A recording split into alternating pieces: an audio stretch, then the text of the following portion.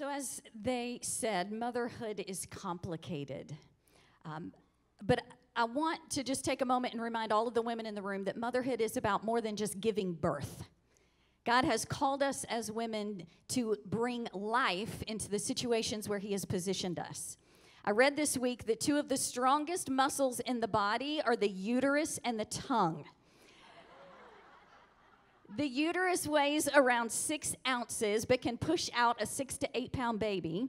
And we all know how powerful the tongue is. Proverbs 18:21 says that the tongue holds the power of life and death. So I want us to be reminded today, ladies, that we have the opportunity in every situation where God positions us to speak life, to bring life. And whether you haven't yet, don't have the desire to bring life from your uterus, you have the opportunity to bring life with your tongue into the situations where you are. So I just want to leave you with that today. We want to celebrate womanhood, biblical womanhood. And so we are encouraging you to go to our sisterhood social media feeds, Facebook, Instagram, and there's a coupon code on there for a free Starbucks. So treat yourself, okay? There is a limit. It's not a forever thing, so make sure you do that today, okay? Awesome. Today we're continuing in the book of Acts, and we will be in chapter 12. If you were here last week and you heard Pastor Ryan speak, you know that he was in chapter 10, and you might be thinking, okay, are we just forgetting about chapter 11? We're coming back to that next week. Pastor Daryl is going to be teaching on that powerful message. I want to encourage you to be here for that. So, quick recap. 14 years have passed from Acts chapter 1 to where we find ourselves today in Acts chapter 12. Now, I don't mean that we have been in this series for 14 years. It's been a long series. But I mean, actually, historically, it's been 14 years from the moment Jesus ascended back into heaven to where we find ourselves in chapter 12. And I think that's significant because it's easy to miss. You know, it's easy to read the book of Acts and see all that God did and overestimate what we think He did in a short amount of time and underestimate what God will do over years of faithfulness. In a culture where we want things now, and if it doesn't work out the way we want now, we just move on to what we think is greener pastures, we miss out on what God wants to do through our faithfulness and our perseverance. So I just thought that fact was important and wanted to share that with you. Acts 1:8 is the key verse for everything that happens in this book. And in this verse, Jesus said, "You will receive power when the Holy Spirit has come upon you, and you will be my witnesses in Jerusalem, Judea, Samaria, and to the ends of the earth."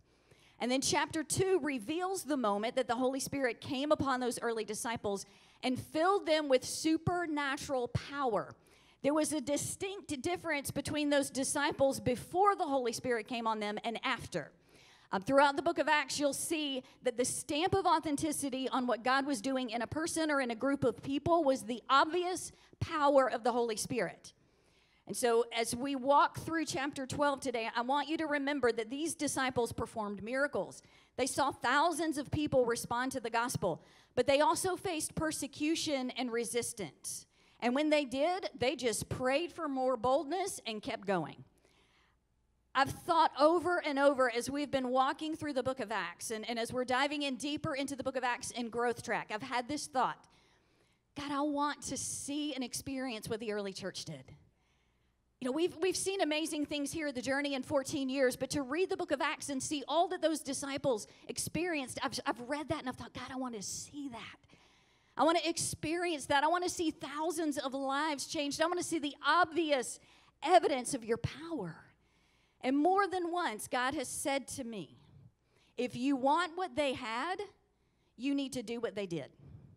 If you want what the early church had, you need to do what the early church did. And I think that most of us in here and those joining us online would say, yes, we want a move of God. We need a move of God. And so I want to leave you with this thought today as we work through this chapter. If we want what the early church had, we have to do what the early church did. If we could pan out and get a 10,000-foot view of the church right now in 2021, I think we would see that there's a lot of division. There's a lot of distraction. There's a lot of complacency. And it feels like the church is losing sight of the mission that Jesus has entrusted us with. if you zoom in, if you get close, if you get connected to the body of Christ, you'll hear stories. God's still moving. God's still doing things here and in the church. You have to be close. You have to see those things. There are pockets where God is at work. And as I thought about that this week, I thought those are like embers in a fire that's gradually dying out. And you might think, well, man, you're a pessimist. But I think we have to be real about where we are if we want to get to where God wants us to be. These stories are like embers in a fire that seems to be gradually dying out, and we need to fan the flames if we want to see a move of God. And there's an urgency for us to fan the flames. There's an urgency because a lot is at stake. And in case you don't realize that, I want to remind you of what's at stake. See, we're at risk of spiritually losing most of the next generation.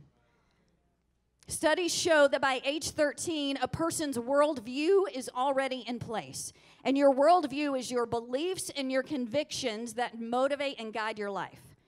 If parents and the church aren't helping children and students develop a biblical worldview, I promise you social media and their peers will be discipling them. Mental and emotional health is at an all-time low. People are desperate and hurting. The CDC and the National Institute of Mental Health recently released data that shows the numbers for anxiety, depression, substance abuse, opioid overdose, and stress-related symptoms nearly doubled during the pandemic. While Christians are debating conspiracy theories, the world around us is desperate and hurting, and the most vulnerable around us need us to offer them hope and grace. That is who God has called us to be. So what do we do? If we believe that God has called us to love God, love people, and make disciples, we have to make that more than just a catchy phrase and make it a way of life. It has to be a way of life. And the book of Acts shows us how to do this. The early church did this. If we want what the early church had, we have to do what they did. And I want to focus on two things that they did. And these are things that God has challenged me with. So I'm not just throwing these out there for you. God has been dealing with me. And the very first thing, they were committed to holiness. And holiness can seem like this outdated churchy word. But Scripture says that God is holy. And that means that He is unlike us. He is so different and so much greater than we are. Our minds cannot comprehend Him. We can't grasp or understand the holiness and the greatness of God without the Holy Spirit. But understanding the holiness of God is essential if we are going to be holy. 1 Samuel 2:2 says, "There is none holy like the Lord, for there is none beside you. There's no rock like our God." God is holy. So what does that mean for us? What does that have to do with me? His holiness compared to our brokenness reveals how much we need Him. See, if we don't acknowledge His holiness, we will never value His forgiveness. And this is so important because our sin doesn't always seem that bad to us. You know, we minimize and we justify and we compare our sin to others. And this is so important. But in light of His holiness, we see our sin for what it really is. And we realize that we can't do anything to save ourselves. There is such a chasm between our brokenness and His holiness. There's no way we can close that gap. But that's why He sent Jesus. That is why we have Jesus. And when we surrender to Him, Scripture says that we are made holy. And to be holy means that we have been set apart by God's grace for His purpose. Super simple understanding. To be holy means that we are set apart by His grace for His purpose. Our commitment is no longer to our success and happiness. Our commitment is to His purpose. And the Holy Spirit gives us the power to live that out. And you know what the result of holiness is? If we are committed to holiness, wholeness. Wholeness. Submitting to God's standards leads us toward wholeness. Away from brokenness, away from sin, and toward wholeness. Sin has left us broken. And God's standards give us a way to be made whole. But the problem is we've determined as a society that God's ways are outdated and irrelevant. The LA Times ran a story a few years ago about a Christian minister who said that Scripture is outdated and fossilized and needs to grow and change with modern times. It's not just the culture who has decided this. Many Christians have as well.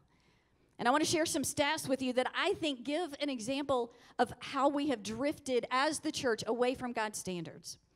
A recent survey by Pew Research revealed that 57% of self-identified Christians believe that sex between unmarried adults in a committed relationship is sometimes or always acceptable. 50% believe casual sex is sometimes or always acceptable. And I'm not holding sexual sin above any other sin. I just think this gives us a glimpse into how we've drifted from God's standard for our lives. And if you are unsure of what God's standard is, the Ten Commandments are a good place to start. 1 Corinthians 6:15 says, "Don't you know that your bodies are a part of Christ's body?" If you're a follower of Jesus Christ, he has taken up residence in you. The Holy Spirit dwells in you. And you make him an involuntary participant in everything you choose to do. Think about that. You make him an involuntary participant in everything you choose to do.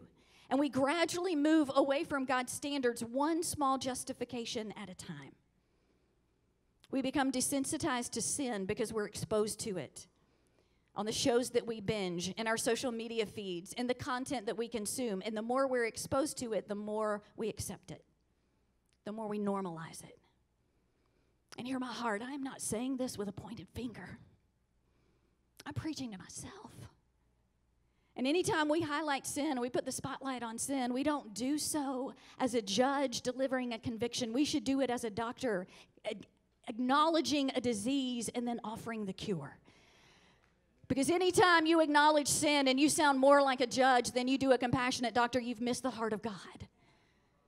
And anytime you acknowledge sin without offering the cure, you've really missed the heart of God. Because the gospel is the cure. When we turn from our sin and we surrender to Jesus, he gives us grace. He gives us the power of the Holy Spirit to move us towards wholeness and away from our brokenness. And the point isn't to try harder to be holy. The last thing I want is for you to go home today and say, I'm going to try harder to be holy. The answer is to surrender. It's to surrender. And I know this isn't popular teaching, but I love you enough to tell you that holiness isn't a burden to bear. It is a gift to steward. 1 Peter 1, verse 14 says, you must live as God's obedient children. Don't slip back into your old ways of living to satisfy your own desires. You didn't know any better then, but now you must be holy in everything you do, just as God who chose you is holy. For the scriptures say you must be holy because I am holy. So what's the solution? If we've drifted from God's standard of holiness, he's given us the prescription, and it's repentance. Not self-loathing, not shame, not justification or minimizing our sin. It is repentance. It's turning from our brokenness and moving towards him, turning from our sin and say, God, I recognize that I've missed it, and I'm turning toward you. And then you hold on to 1 John 1:9 because the accuser, Satan, is going to come to you, and he is going to try to convince you that you should be full of shame. And in that moment, you just say, 1 John 1:9 says, if I confess my sin, he is faithful and just, and he will forgive my sin and cleanse me from all unrighteousness. And you keep moving towards Jesus. The early church was committed to holiness, and they were committed to prayer. And that's what we're going to see in our text today. Chapter 12 opens with Herod, the ruler of Judea, joining the Jewish religious leaders in harassing the church, and he has James executed. James was one of Jesus' closest disciples. He was the brother of John. Now, there's another guy named James that you're going to meet in a few chapters, but this is a different guy. James and John were known as the sons of thunder because they had such huge personalities. If you've read Luke chapter 9, you'll read about Jesus going through the town of Samaria, and they didn't receive him well. They weren't nice to him. And James and John said, God, Jesus, we want to pray down fire on this whole city. Like, that's James and John. And in Mark 10, they asked Jesus if they could each sit on his right and his left when he established his kingdom. They were still confused because they thought he was going to establish an earthly kingdom, and they wanted a place of prominence. And look at how Jesus responded. He said in verse 38, you don't know what you're asking. Are you able to be baptized with the baptism of suffering I must be baptized with? And they said, oh, yes, we are able. In verse 39, Jesus tells them that they would experience suffering, but he couldn't promise them a place on either side of his throne. Fast forward to Acts chapter 12, and right here we see Jesus' words coming true about James. Verse 3 says that Herod had him killed with the sword. James was present in the upper room in the beginning of Acts, and we read about his execution here in chapter 12, but there's nothing else mentioned about him. He didn't get the spotlight he wanted, but he still made an impact.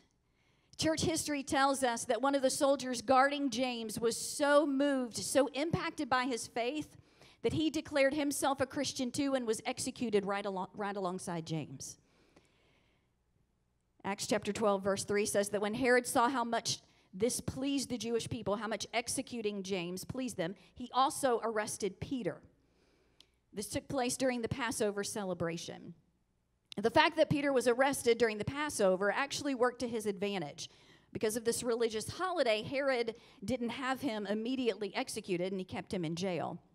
And while Peter was in jail, Acts 12:5 says the church prayed very earnestly for him. And this is what I want you to see when we talk about prayer. The term very earnestly is a medical term that is the stretching of a muscle to its limits. Anybody ever pulled a muscle? Doesn't feel very good. The stretching of a muscle to its limits. It's the same word used to describe how Jesus prayed in the Garden of Gethsemane. Mark 26, verse 36 said, Jesus went with them, the disciples, to the olive grove called Gethsemane, and he said, sit here while I go over there to pray. He took Peter, James, and John, and he became anguished and distressed. He told them, my soul is crushed with grief to the point of death. Stay here and watch with me. In Luke's account of Jesus praying in the garden, it says that he was in such agony that he sweat drops of blood.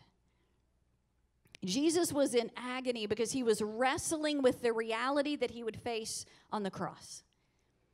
See, praying earnestly isn't us trying to convince God to do what we want him to do. It is wrestling our will to the ground so that we can surrender to his. Prayer is a wrestling match with our flesh to align our heart with God's heart. The church in Acts 12 was facing increased persecution. James had just been executed, and now Peter had been arrested. There was the real possibility that any of them could be next. And instead of praying that God protect them, they prayed for Peter while he was in prison. The saints in the past used a term that we don't hear very often, and it is the term to pray through. You have to pray through that. Anybody heard that? Has anyone told you they got to pray through? And it doesn't mean praying until God does what you want. It's praying through our weakness, praying through our unbelief. It is praying through the struggle to a place of surrender. I want you to think about the most significant thing that you're praying for right now. Is it your marriage? Is it your children?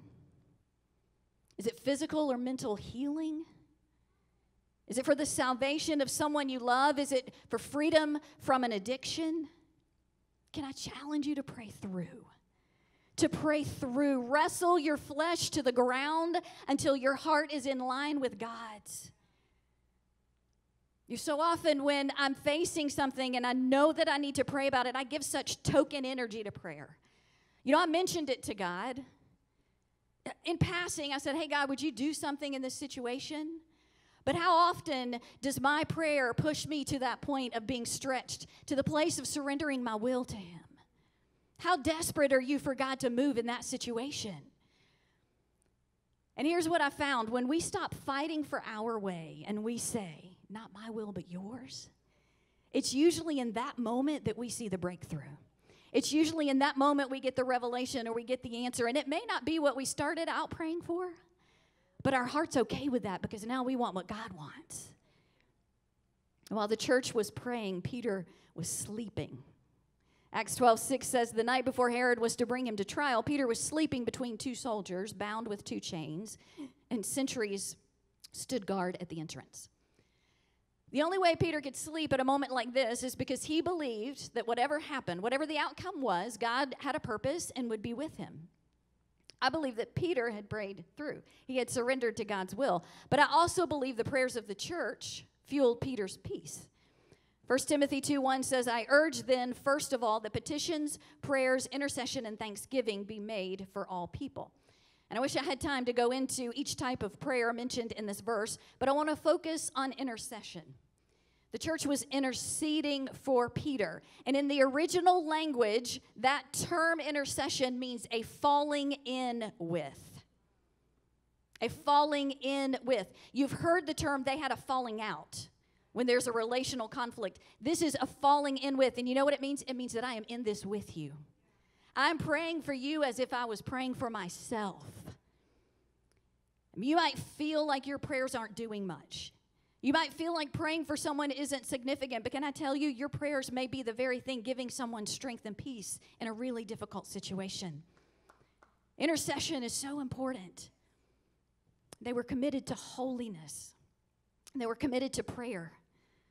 And I can't teach this chapter without talking about Peter's freedom. Because as Peter was sleeping, an angel appeared and a bright light filled his cell. And he was sleeping so hard that the angel had to punch him in the side to wake him up. Any heavy sleepers in here? Some of y'all are sleeping right now.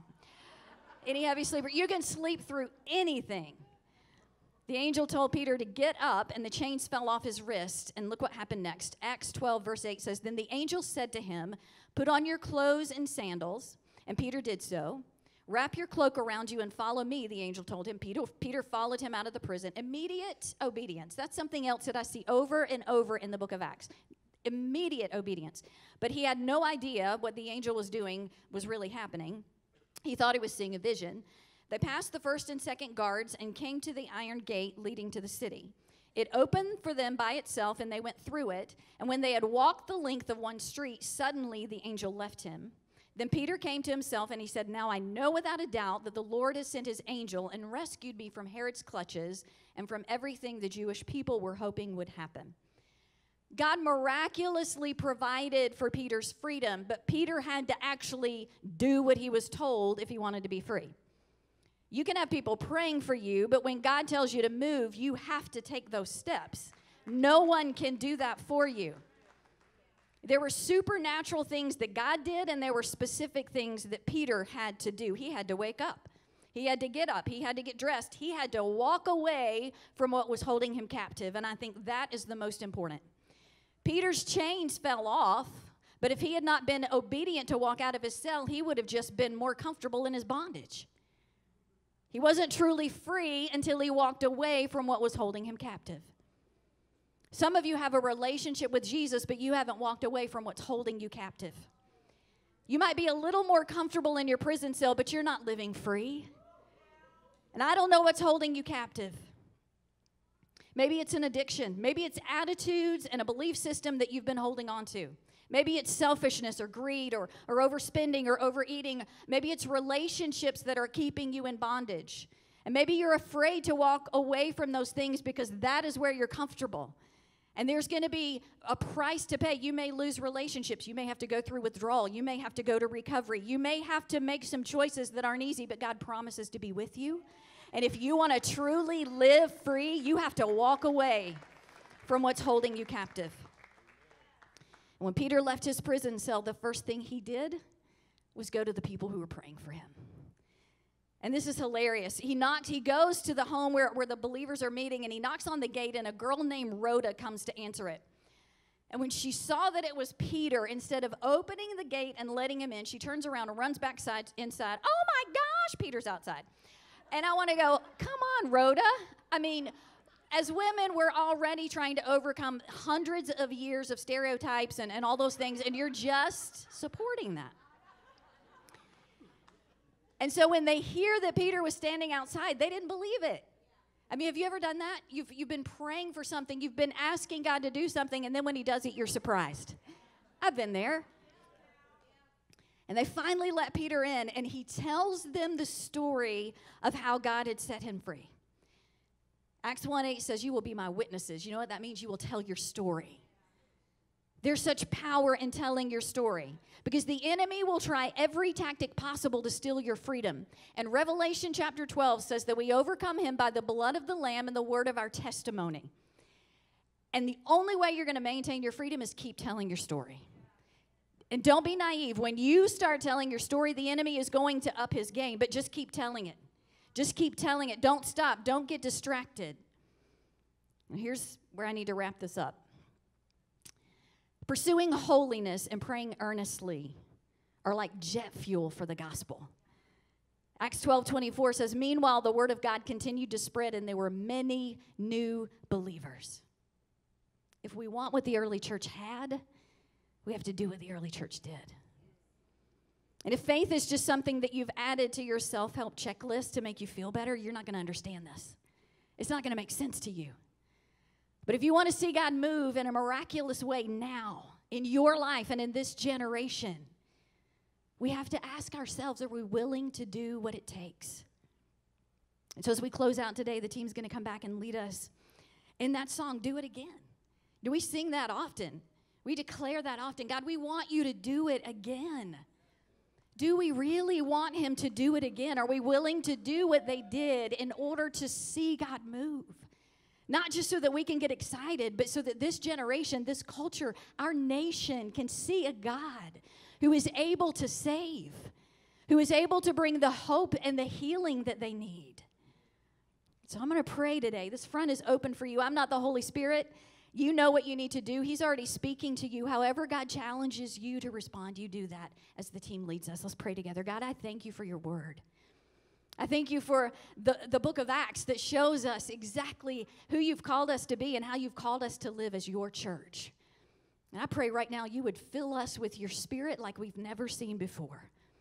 That the sacrifice and the generosity and all of the things that are a fruit of your spirit would become real and evident in our lives. That we would die to ourselves so that you could be seen as greater. And it is in the precious name of Jesus we pray.